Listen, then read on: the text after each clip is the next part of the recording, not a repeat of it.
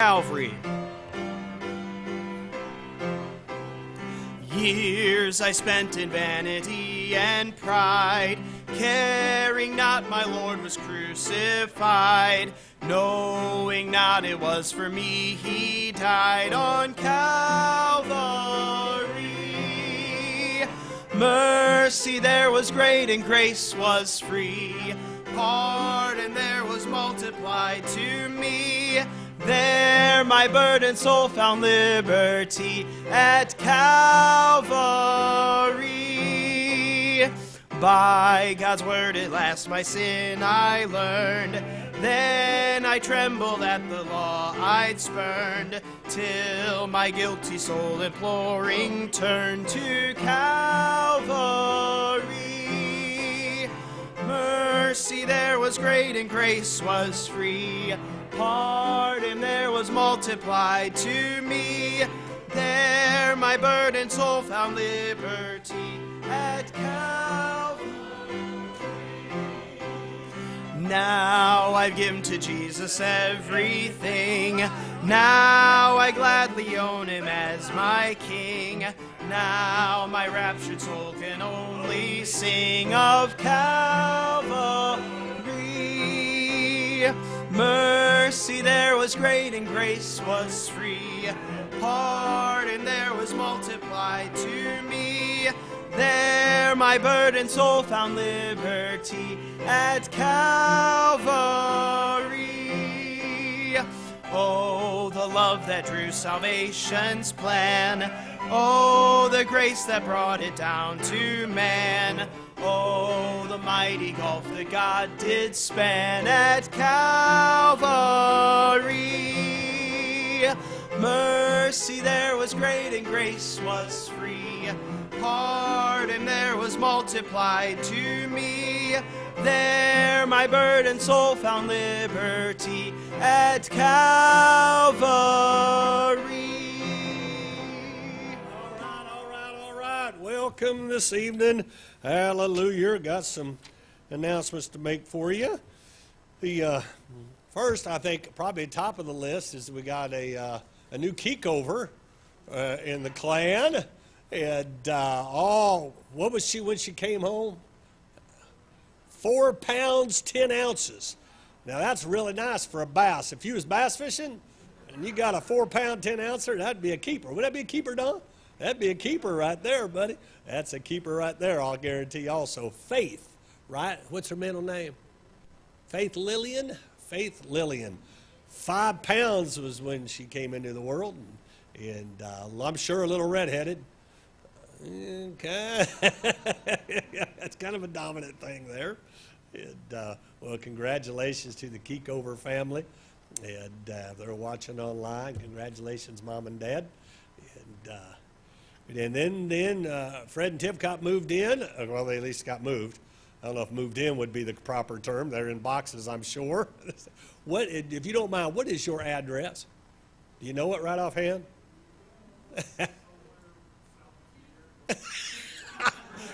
If you get to Nashville, go 463 miles north. Yeah, just text it to me. Text it to me.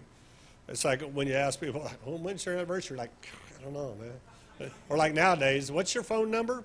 I don't know. I just say, call Sue. That's what I do. Well, all right. Okay. What else we got going on? Anybody else been sick this week? Have you been sick? What'd you have? Yeah, girl. Oh, man, it hammered me. What, Janice had it? If I hadn't started drinking again, it got real bad. But, yeah, man, I was down for 2 days. And even today, I'm not quite what I ought to be, which is not, that's a pretty low standard. I'm still not there. And, so I'm going to work our assistant today. I got my message done. I thought, man, I don't think I can get through that and do it justice. So, yeah. And don't forget all our people, man, we got, and then, I don't know if we got any of them back from spring break yet. So, yeah, we had almost 60 gone for spring break. So we'll get them back. What's the matter, TJ? Huh? Oh, Gloria, what are you doing, girl? You want to come up here and sing? Huh? Oh, it's all right, Ma. Buddy, that is a mama right there. babies in both arms, and God love her. Hallelujah. That's what I was talking to Robert. I said, "How's Eloise doing?" Oh, she was fine. Just walked through the door, and she bumped her head on the door as I was carrying her through. I said, "Man, I used to use that excuse too, and my kids need just a little extra poop." Oh, sorry, man. I'm kidding. Depends on if you're talking about the boys or the girls. I'd never do that to the girls. Yeah. Of course, we did drop Hannah on her head. That's been the whole run of the thing there. All right. Savannah, what are you doing? You making a mess back there? Savannah's probably spilled her coffee. And man, are you in trouble? Get her, Barb. Don't let him off, man. All right. Well, let's have a word of prayer. Then we'll get our civics training in.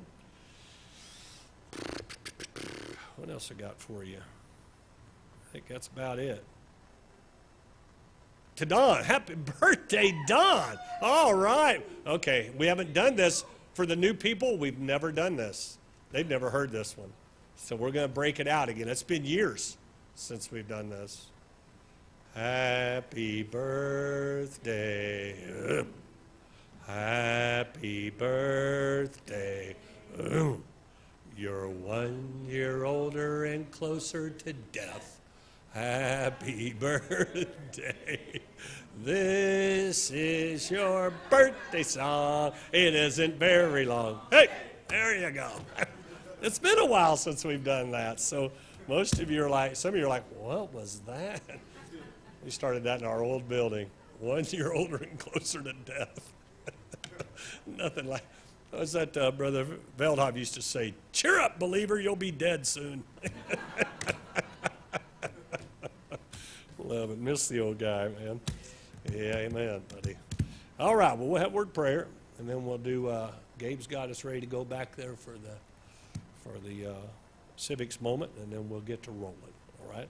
Father, I want to thank you for today, and again, the safe travel and move of Fred and Tiff, and Lord, your blessing upon their dear family as they get settled in here for a while, and Lord, thank you for bringing them our way, and Lord, I think of little Faith coming into the world. What a blessing it is to be able to see another baby being born into a Christian family that will raise that child in your nurture and your admonition. And so I do pray for John that you give him a great deep drive to serve you, to love you with all his heart, and to lead his family and set the pace straight, that the kids would be easy for the children to follow and come to love the Lord Jesus Christ. Lord, we do think of those our folks who are traveling. You'd watch over them, the churches they're in tonight, that you'd be a blessing to them, and some of them may be watching here with us this evening. And I look forward to what you're going to do in our heart tonight. Father, I need you to change me. Father, we need revival of prayer, revival of soul winning. God, you'd burden our hearts for Bible study. And Lord, you'd change us to be fashioned more into the image of your holy child, Jesus. I love you. In Jesus' name, amen. You may be seated. All right, if you would there, Gabe.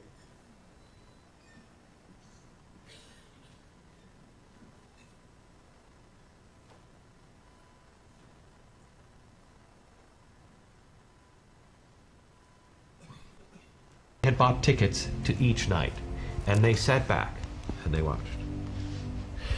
And the second night, one of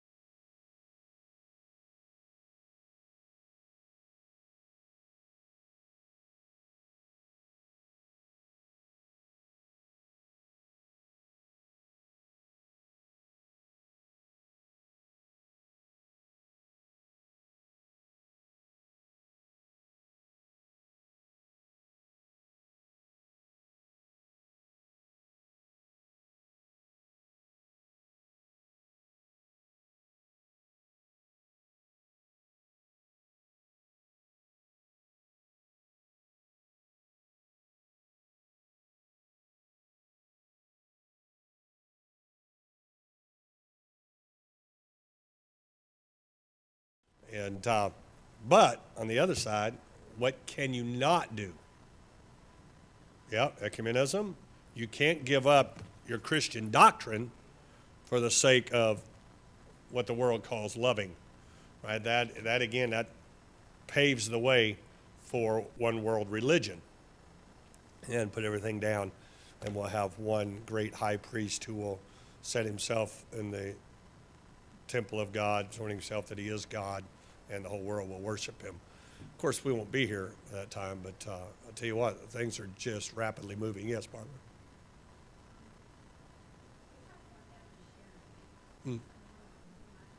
Correct. But see, that's part of that ecumenical movement. Your doctrine doesn't matter. And so as long as you're a good person and you have Christian values, which is what the world wants. They want the Christian morality without the Christ of the morality. Well, he's not Baptist. So, or if he is, he's an ecumenical Baptist, which they're out there. And it depends on how determined you are with your belief. And if you want to be accepted by the whole world, then you let some of those things go by the wayside, because it's a sticking point that you are, well, as one, yeah, well, there's just different points. I'm going through some things that I've been accused of, and not being a team player in Christendom. And my reply was, we may not be on the same team. So I don't know that. I'm just saying. Yes, you have something?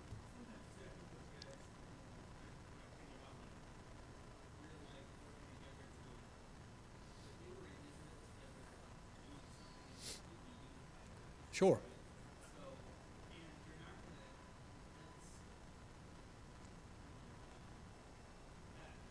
Uh-huh. Mm-hmm.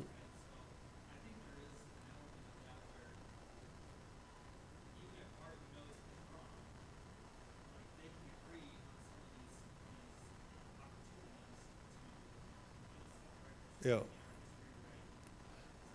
As long as, yeah. Well,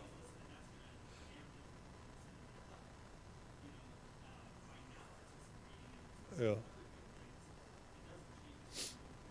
Yeah. And on the social side, they're doing great work.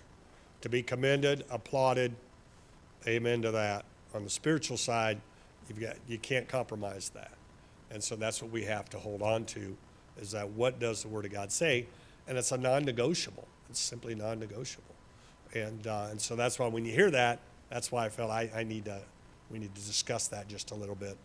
Are there Christians that are Mormons? I'm sure. As I've stated before, most face, if they've heard the Word of God, they've trusted Christ, as their only hope for forgiveness, then the Bible says they're born again believer.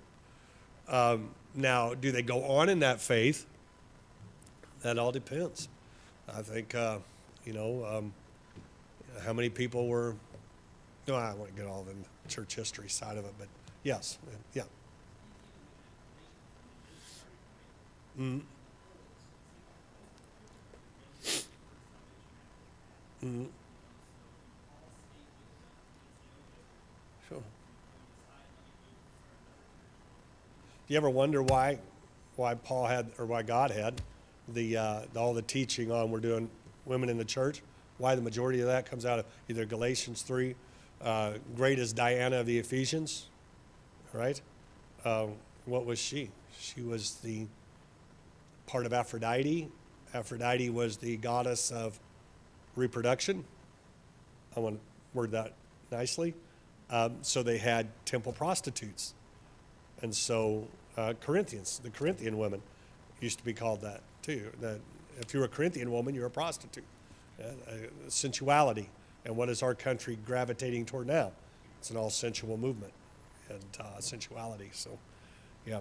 So I'll bring it out of here and let him do his thing. You got something?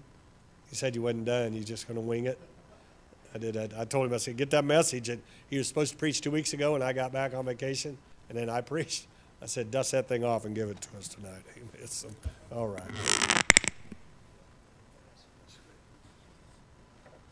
All right, if you turn to Exodus chapter 20, please. Exodus chapter number 20.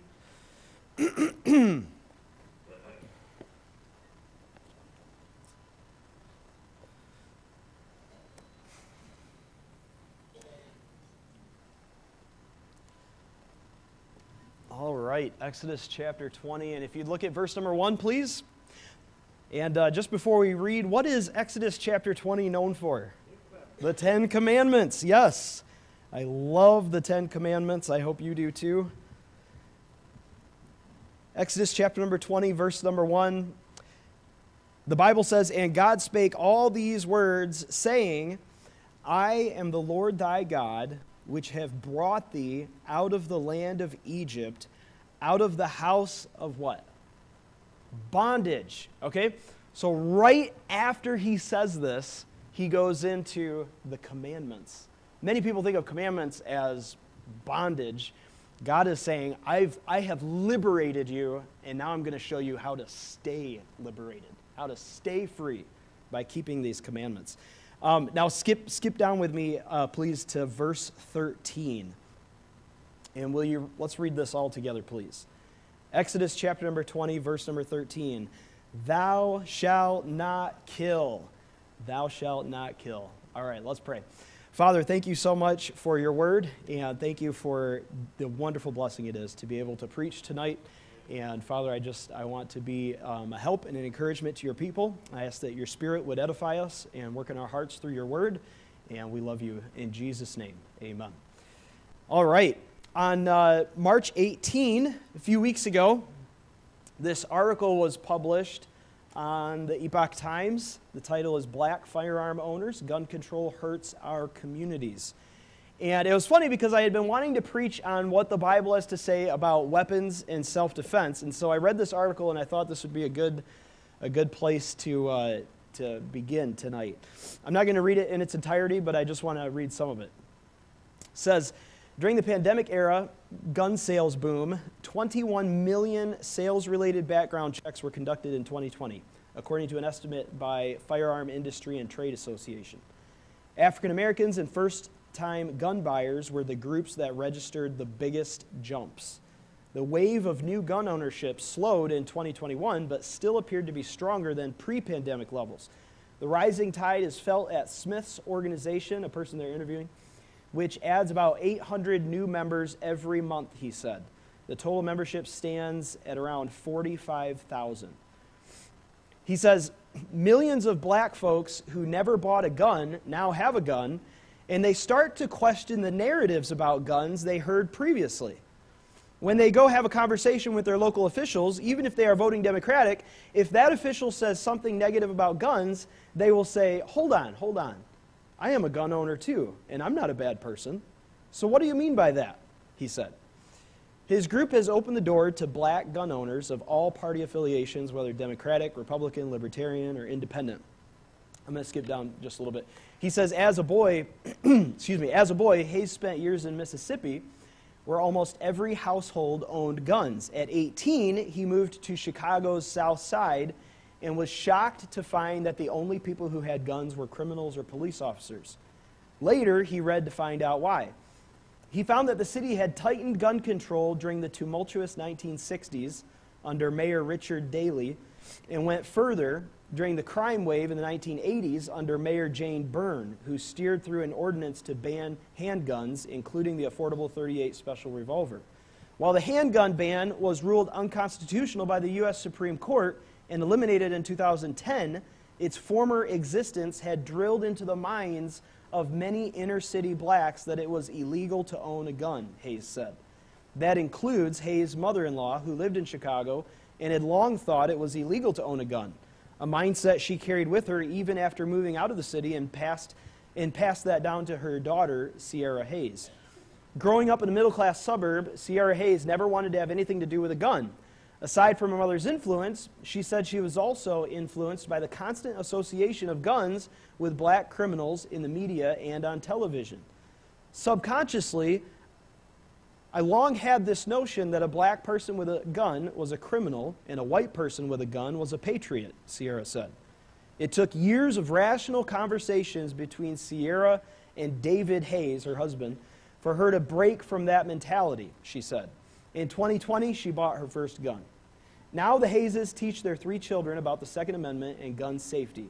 Sierra Hayes also brought her family, including her mother, to a shooting event. Hayes often travels from his suburban home to the South Side to host free community classes on gun safety and responsible gun ownership. Today, politicians in Chicago continue to use gang violence as a cloak to push for more and more gun control. A lot of times, black people don't compare the laws to the actual crimes, and they don't see that most of the guns used in gang violence are illegally acquired, Hayes said. These policies will not stop the gang violence. They only hurt the legal gun owners. I thought that was worth reading. And starting with that tonight. Here we have people using common sense to come to a conclusion about weapons and self-defense and public policy. And most of us probably appreciate what they had to say. But tonight, I want to focus on, what does the Bible have to say about this? Is it acceptable with God for us to carry weapons? Is it acceptable with God for us to defend ourselves? Does the Bible even address such things? I believe the Bible does indeed deal with this issue, and we're going to consider it in 3 points. First of all, we're going to consider the distinction between murdering and killing. The distinction between murdering and killing. And then we'll go from there, so I'm not going to tell you the other two. Okay, so first of all, the distinction between murdering and killing. Will you say that with me, please? The distinction between murdering and killing. Look at Exodus 20, verse number 13 again, please. Thou shalt not what? Thou shalt not kill. The translation kill can be a little misleading here because some people interpret this to mean any and all taking of life. But that can't be what it means, because in Genesis 9:6, God lays down capital punishment as a foundation for human government. Look at what this verse says. Whoso sheddeth man's blood, by man shall his blood be shed. Why? For in the image of God made he man. Every single person is valuable because we bear the image of God. And so if you kill someone, then your life should be taken. Notice, God does not say that he is going to execute the murderer. He says, by man shall his blood be shed. So in Genesis 9, God is starting over with Noah and his family. This is right after the flood. And he lays down what one man has called the foundation for human government. If someone murders another person, the convicted murderer is to be put to death. And Paul talks about capital punishment also in Romans 13, when he says, rulers do not bear the sword in vain. Why do you bear a sword? To execute someone, to put someone to death. The point is this: God would not condone capital punishment in Genesis 9, and then in Exodus 20 contradict himself, right? So clearly, there has to be a distinction between murdering someone and killing someone. Does that make sense? So, Exodus 20:13, the 6th commandment is prohibiting murder, which would also include suicide, abortion, euthanasia, etc. There are several Hebrew words that are used in the Old Testament that refer to taking a person's life. Let me just show you 2 of them up here on the screen. The top one there. Did somebody just walk by there? Okay. Whew, all right, I'm not seeing things. I thought maybe I was hallucinating or something. All right, let's get refocus here. Okay. Okay, so these are 2 of the words that are used. That top one is used to describe murder, and then that bottom one, of course, is a very common one used many, many times in the Old Testament, used to describe the execution of a convicted murderer or simply someone's death. Now, notice the distinction between the definitions. Do you see the distinction between those? If you turn to Numbers, actually, don't turn there. I'm gonna put it up on the screen so it'll be a little easier. I'm gonna point out the words here. But this is Numbers 35, verses 15 to 18. I'm going to show you this distinction between these words. Okay? So at the top there, verse number 15, Numbers 35, these 6 cities shall be a refuge, both for the children of Israel and for the stranger and for the sojourner among them, that everyone that killeth, that's actually another Hebrew word, any person unawares may flee thither. And if he smite him with an instrument of iron so that he die, he is a murderer. You see the distinction there? The murderer shall surely be put to death. And if he smite him with throwing a stone wherewith he may die, and he die, he is a murderer. The murderer shall surely be put to death. Do you see the distinction? The murderer will be put to death. Not the murderer is murdered. The murderer is put to death. There's a distinction here.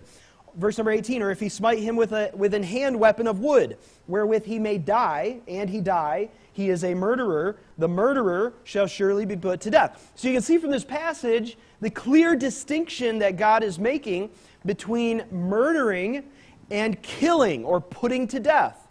Once a person has been tried and found guilty of murder, it is not murder to put him to death. Will you read that with me?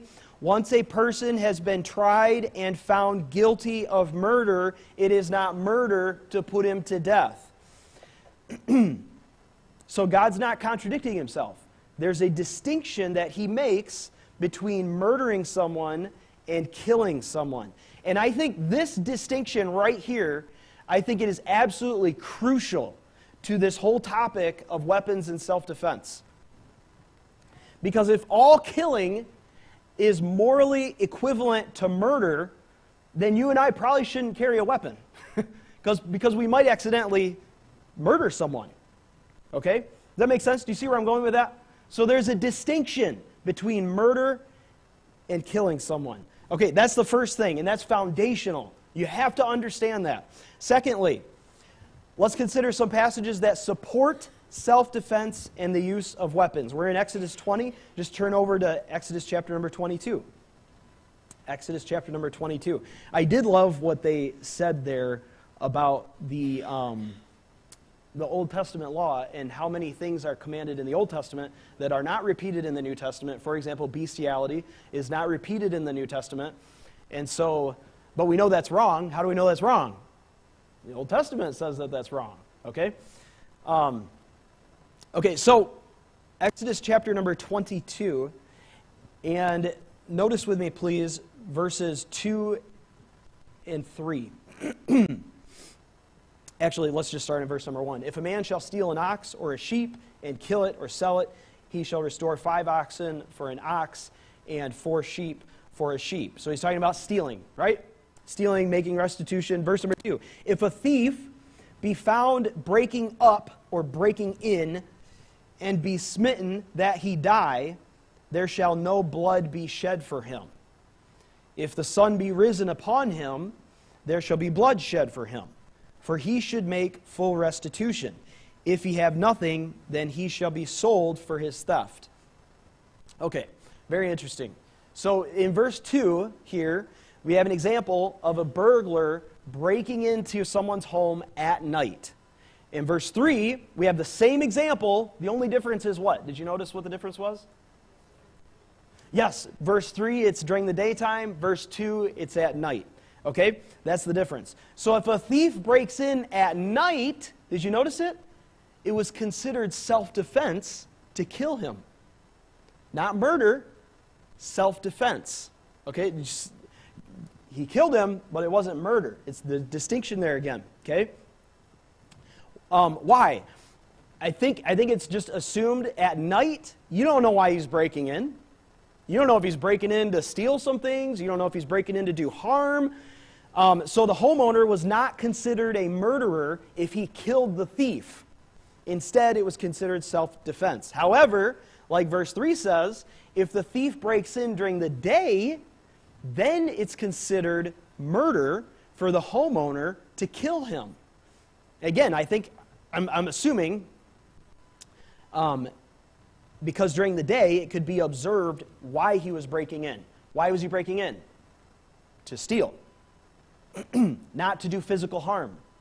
So it would be considered murder to take someone's life because they stole property, but it would be self-defense if it's at night and you don't know why they're breaking in. One commentator on this passage, he explains, the Mosaic Code sought to protect human life, even that of criminals. Why? Because people are made in the image of God. We have value because we are made in the image of God. And so God's law seeks to protect human life, even those who are criminals. The thief was either to compensate for the crime with his own material wealth, and if he couldn't do that, he's to be sold into slavery. So taking someone's life for theft is murder. But taking someone's life out of self-defense, they're doing you harm, is not murder. And I think that distinction is very clear in those verses right there. Turn with me a moment to, you may want to just like jot down that passage. That's important. Turn with me a moment to Psalm. I'll take you to a few other passages here. Psalm 18. Psalm 18. And beginning in verse number 30. Psalm 18, verses 30 to 34. If you're there, say amen. All right. It says, as for God, his way is perfect. The word of the Lord is tried. He is a buckler to all those that trust in him. For who is God save the Lord? Or who is a rock save our God? It is God that girdeth me with strength, and maketh my way perfect. He maketh my feet like hinds' feet, and setteth me upon my high places. He teacheth my hands to, what? War, so that a bow of steel is broken by mine arms. Was David wrong to write those words? Was he wrong? No, of course not. Is he misrepresenting God? No, of course not. Was it actually the devil who taught his hands to war? No. Turn with me to Psalm 144. Psalm 144. And once you found that, could somebody please read just verse number 1? Psalm 144, verse number 1. Blessed be the Lord my strength, which teacheth my hands to war and my fingers to fight. Thank you, Pastor. I think it's clear. Fighting is not always sinful. How could it be?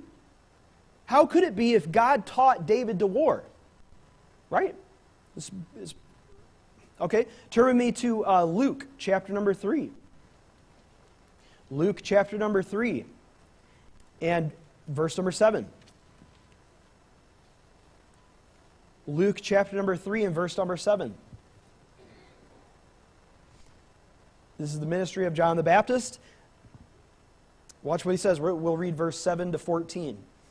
Then said he to the multitude that came forth to be baptized of him, O generation of vipers, who hath warned you to flee from the wrath to come? Bring forth therefore fruits worthy of repentance, and begin not to say within yourselves, we have Abraham to our father. For I say unto you that God is able of these stones to raise up children unto Abraham.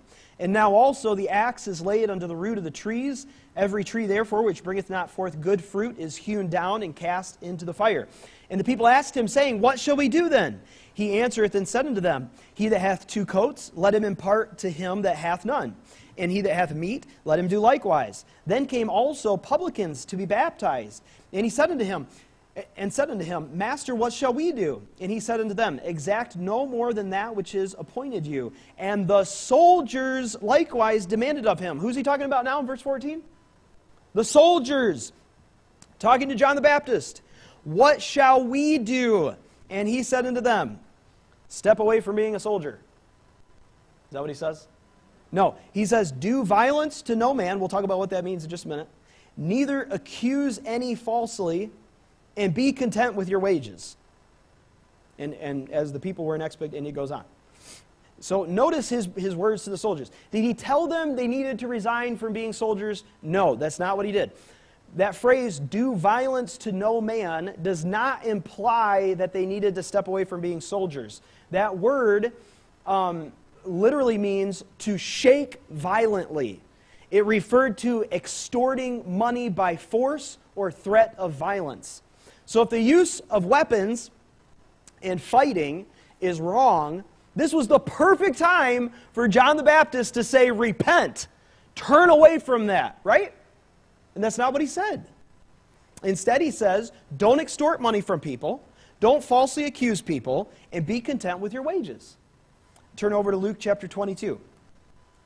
Luke chapter 22.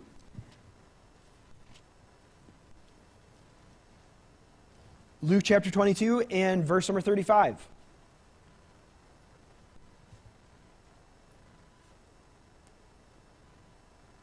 And he said unto them, when I sent you without purse and scrip and shoes, lacked ye anything? And they said, nothing. Then said he unto them, but now he that hath a purse, let him take it, and likewise his scrip. And he that hath no sword, let him sell his garment and what? And buy one. For I say unto you that this that is written must yet be accomplished in me. And he was reckoned among the transgressors. For the things concerning me have an end. And they said, Lord, behold, here are 2 swords. And he said unto them, it is enough. Some people say that what that really means is that's enough talk about swords. Which is, yeah, which is crazy. He just told them, sell your garment and buy a sword, right? So that wouldn't make sense. It's very clear Jesus wanted his disciples to be armed, right? I think that's the plain reading of the passage. He was going to be crucified very soon, which meant that his disciples would be in danger. Not long after this, when the soldiers come to arrest Jesus, what does Peter do? He swings, and apparently he wasn't very good with a sword, and cuts off Malchus's ear, right? Jesus tells him to put his sword away. It's clear. Jesus did not want his disciples to have weapons in order to prevent him from going to the cross. Nor did he want them to have weapons to advance the kingdom of God. He wanted them to have weapons so they could defend themselves. That's it. Turn with me to Acts chapter number 10. Acts chapter number 10. And verse number 1. Acts chapter number 10. This is Luke writing again. Acts chapter number 10, verse number 1. And could somebody read verses 1 and 2, please?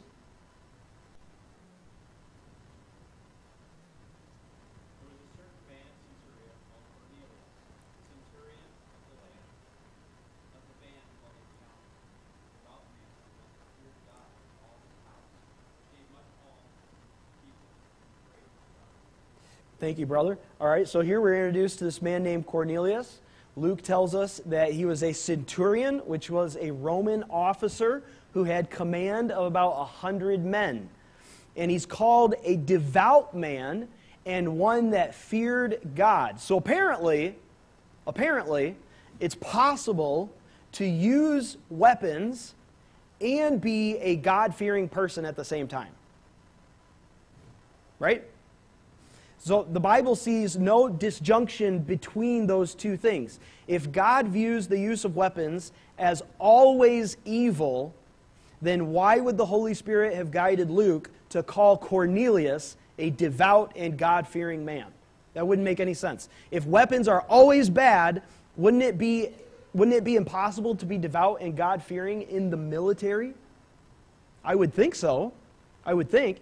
So there's probably more passages that we could look at, but I think these give a lot of evidence that the Bible is not against self-defense or the use of weapons. Now, we need to consider passages that gun control advocates use.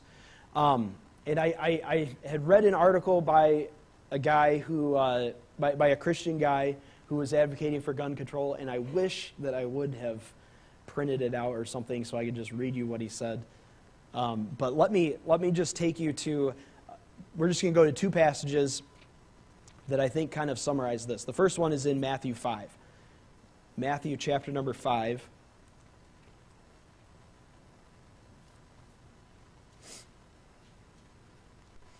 I don't think anyone in here is against weapons or against defending yourself.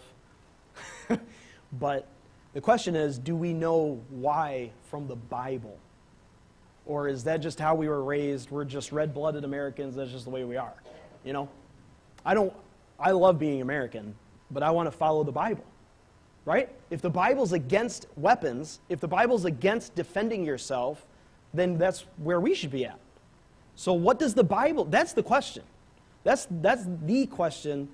And so we need to know where to go. We need to know what the Scriptures say about this. So some people think that Jesus was against all self-defense when he said, turn the other cheek. Okay, look at Matthew chapter number 5 and look at verse 38, please. Matthew chapter number 5, verse number 38. Ye have heard that it hath been said, an eye for an eye, and a tooth for a tooth. But I say unto you, that ye resist not evil. But whosoever shall smite thee on thy right cheek, turn to him the other also. And he goes on. Okay. In these verses, Jesus is not commanding us to let evil run rampant in our communities. He's not commanding us to refrain from standing against evil. Instead, he's talking about, and this is important, he's talking about private retaliation. Private retaliation. It has nothing to do with self-defense. It has everything to do with taking personal vengeance. Personal vengeance. That word smite, did you see it there in verse number 39? He says, whosoever shall smite thee on thy right cheek, turn to him the other also. So this was most likely a backhanded slap on the face, okay? And this is key. So this, I couldn't find a backhanded slap, but you get the idea. So that word smite refers to a sharp slap, this is important, given an insult. Given an insult. So Jesus, get it, Jesus is commanding his followers not to hit back when someone hits you as an insult. That's what he's getting at. He's not talking about someone who attacks you violently with intent to do bodily harm. That's not what he's talking about. He's talking about someone who insults you. They insult you, you turn the other cheek. You don't take personal vengeance on that person, even though that's what we want to do in our sinful nature, right? But Jesus says, no, you turn the other cheek. So it's not about self-defense. That's not what this passage is about. Look at, or the use of weapons. Look at Matthew 22. Matthew chapter number 22.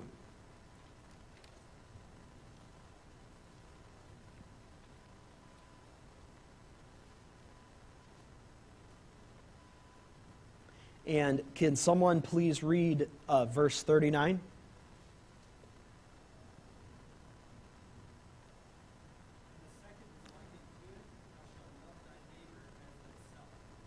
Thank you, brother. And on these two commandments, right, loving God from verse 37, loving neighbor as thyself, hang all the law and the prophets, verse number 40. So is self-defense and the use of weapons loving? Is that loving? Jesus is quoting, and it may have the reference there off to the side in your Bible there, but he's quoting from Leviticus 19:18. So here in the law of Moses, there is a command to love your neighbor as yourself. Sometimes we think that was just a New Testament thing. That was in the Old Testament. Love your neighbor as yourself, Leviticus 19:18. But remember, also in the law of Moses, Exodus 22, verse number 2, what we just looked at the beginning, it was not wrong to kill, to take the life of an intruder who breaks into your house at night. So we're left with two options. Either God is contradicting himself, because in one place he says, love your neighbor as yourself. In another place, he says it's acceptable to take someone's life if they break into your home at night, or killing a nighttime intruder and loving your neighbor as yourself are not incompatible.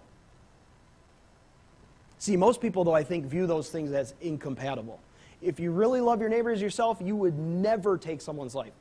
It's not like we want to take someone's life. Okay, it's not that. But if someone breaks into your home at night, you don't know why they're breaking into your home. The law of God says it's not murder to take their life. And so if God says that, and he also says love your neighbor as yourself, those two ideas must fit together with no problem at all. And I have no problem accepting that. Now, so it must be true that it is possible to both love your neighbor as yourself and practice self-defense. Does that make sense? Okay, so on top of this, listen to some of the, I just want to read you some statistics a moment about gun control and concealed carry. I'm going to put these up here. New Jersey adopted what was described as the most stringent gun law in America in 1966, and 2 years later, the homicide rate had increased 46%, and the reported robbery rate had doubled. After Hawaii adopted a series of increasingly restrictive measures on guns, its murder rate I think that is what it's supposed to be. Thank you, brother. Tripled from 2.4 per 100,000 in 1968 to 7.2 in 1977. The District of Columbia enacted one of the most restrictive gun control laws in the country, and the murder rate has increased 134%, at the same time that the national murder rate decreased by 2%.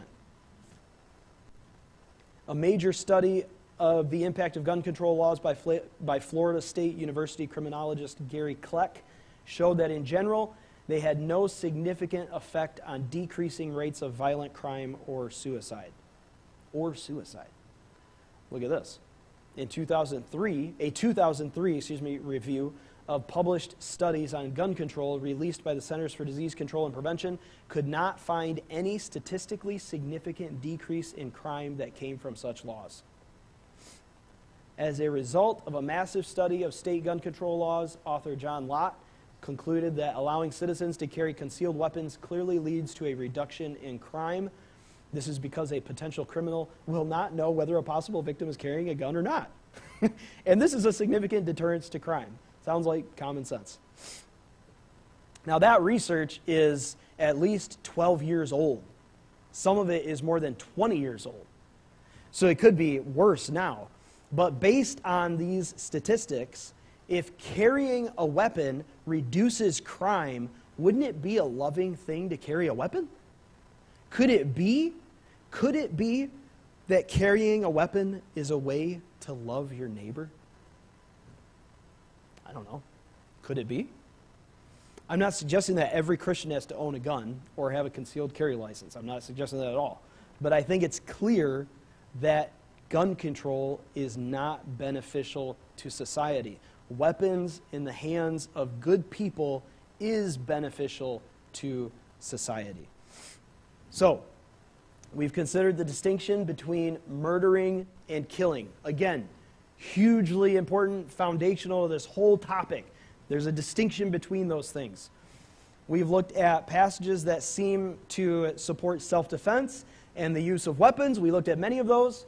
We've considered at least two passages. I think probably the primary two passages or arguments used by gun control advocates. I think it's clear that the Bible is not against self-defense or the use of weapons. Instead, the Bible supports the practice of self-defense and the proper use of weapons. And so our position should be what the Bible says, right? That's what being a Christian is all about. The Bible is our authority. So I want to leave you with that and challenge you with that. Let's pray. Father, thank you so much for your word. And Lord, thank you so much for the guidance and the direction and the wisdom that it gives to us. And God, I ask that you would edify us through these passages of Scripture. In Jesus' name, amen. All right. Do you guys understand the whole slap thing, why he said it was insult? Because most people are right-handed. Right? There. Yeah. So if I'm going to, come here, Jason. Don't worry, I'm left-handed, so that's what we can. So if you're going to hit somebody, where would I hit him? What side is this? Left side. That's right. But if I hit him this way, that's what it's talking about. Hit him with the right hand. That's what he talked about. An insult. It's a backhanded slap. Right? You also notice the CDC's little thing there. I don't know if you picked up on that. There's no statistical decrease. Didn't say anything about increase. So that's just, you got to be really cognizant about how they word things, because they want to hide truth and say, well, look, there was no statistical decrease. Yeah, but there was an exponential increase. So, also, when the founding of our nation, you remember, you were required to own a gun and to maintain it. You had to carry a gun on the way to church. It was law that you had to do that, because the woods you'd walk through going to church. And I remember here, it's been 20 years, no, it's probably been 20 years ago. We were heading down, I was listening to WLS, of all things, out of Chicago. And this was after it was a music station. This was a talk radio. And the guys were talking. He says, yeah, there's a little town. There's a town in Illinois. Still today, you're required to own a gun and maintain it if you're a citizen of that community. And he said, after the break, I'll tell you who it is. I got to look it up. So I looked it up. And of all places, it was Palmer, Illinois. Palmer is a town of 200 people. That's right there where we lived. My aunt lived in Palmer. And I said, hey, that's something good for Palmer. The town kind of creeped me out at times, but that was kind of, oh yeah, oh trust me. In fact, they had a deer 300 pounds come out. That was the ugliest deer you talk about. Yeah, I don't know if it was or not, man. He had a strung him out in his front tree. Anybody got any comments on that? Good job tonight, Douglas, as always. Yes, ma'am. You know what? Hold on a second, honey. Hey, you can get that, because people online are not going to be able to hear. And if we could get that on, that'd be great.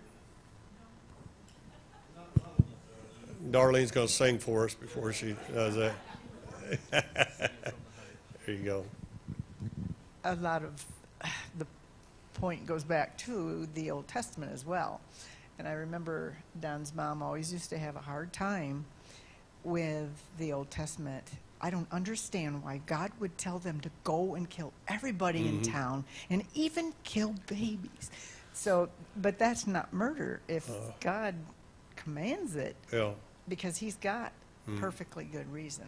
So, I don't understand it. And I've questioned that myself. And I don't understand it. But I know there's a lineage for the Lord Jesus Christ that had to be protected. That might have been part of it, too. I'm not sure. Yeah. Anybody else got it? Right? Oh, hold on. Got to get that thing back there. People online are watching, and they're going to wonder, what's he saying? Yeah, happy birthday. You look great. You look great. Jesus told his disciples when they were pulling swords to protect him in the garden, he said, you don't think that I can call 12 legions of angels? So even he was like, I can defend myself, you know, if I need to. Yeah, that's a good point. Yeah, absolutely. Yeah. You know, let me say this also. If you are going to carry a weapon, get a concealed carry. I'm not against open carry. I just think it's dumb. Because you've identified yourself. And if somebody's going to come in shooting people up, look at the guy with the gun on his hip, you know, shoot him first. You know, I saw on that thing, there was a lady with a sidearm on her side out in public. Well, that may be a bold, obstinate statement. That was dumb. You know, you just don't do that. So if you're going to do it, make sure, I would suggest you conceal carry, though you have a right to open carry. But it's just not a good idea. If your whole purpose is self-defense, defense of others, that's what you need to do. All right? All right, somebody else? Somebody else got a word? All right. I had to do this, Doug, because it was like 8:02 when you got done. I can't let them out that early, man. Yeah. Just a comment on the can self-defense, be loving your neighbor.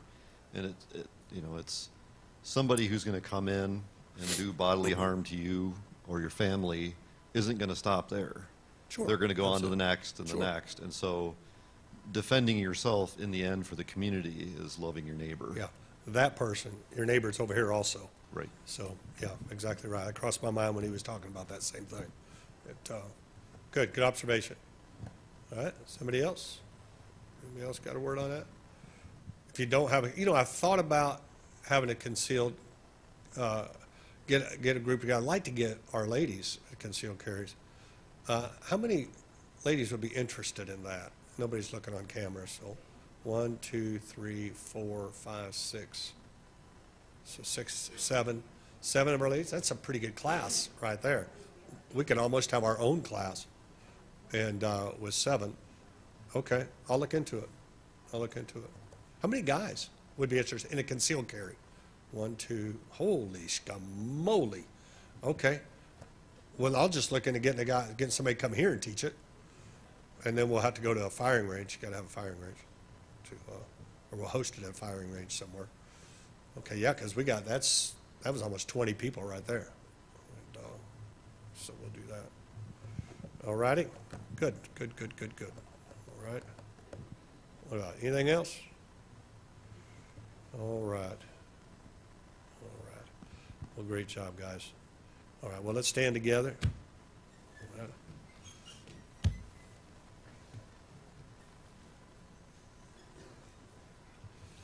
All right. Anything else? Nothing big going on this week, right? Starting on Sunday, we're going to do a week. You know how we did the month? Phil, Michigan, how many tracts we could pass out in a month? We're going to do that the week of Easter, from Sunday to Sunday. From Palm Sunday, which is this Sunday, to Easter Sunday, through Easter Sunday. We're going to do that. See how many tracts we can get out from just our people. It's part of there's a whole Phil Michigan. We did that Phil Michigan thing, and other churches in other states wanted to get involved. I think, if I understood, there's like 34 states or something now that want to get part of it too. So it's starting to grow, be a nationwide thing. And so that's kind of neat. So we're gonna do that. So make sure you get loaded up on that. Oh, and did I mention? Yeah, and don't forget, ladies, about Sunday. You got to get those Sunday school manuals. It's going to start. We got a week and a half before that class starts. So get that. And because this week and then Easter Sunday starts the division of the ladies class starts their own thing again, and the guys will have their own thing in here. So we'll do that. Okay. You guys got it? I got it? All right. Father, I want to say thank you for today. And it's been a good day. And Lord, I ask your guidance over our life, that we would be cognizant of our responsibilities to you. We're getting down to the end. I mean, with seeing everything that's going on, it's remarkable, the things that I am seeing nearly every day now, the last couple of weeks or so, everything moving at an exponential rate toward the revelation and toward the tribulation period. And Lord, I want to thank you for that, to know that we have Christ, that you've saved us from the wrath to come. And Lord, I want to thank you for that. I ask your blessing upon these dear folks. Thank you for them coming out tonight. They didn't have to come tonight, but they did. They've invested the time that they'll never, ever get again, and they've invested it in your house and in the teaching of your word. Thank you for them. God, give us Godspeed as we travel our separate way. In Jesus' name, amen. Amen.